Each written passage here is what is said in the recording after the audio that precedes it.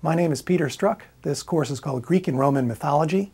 And in it we're going to see wonderful people doing wonderful things and terrible people doing terrible things. It's a story where we see intense situations, warfare, family, good things and bad, evil characters, great characters, and the kinds of troubles that they get themselves into, and sometimes get themselves out of too. These broad stories give us a chance to ask really broad questions about what it means to be human, about good and evil, about marriage, about kinship, about madness, death. All kinds of broad questions get raised up in these stories.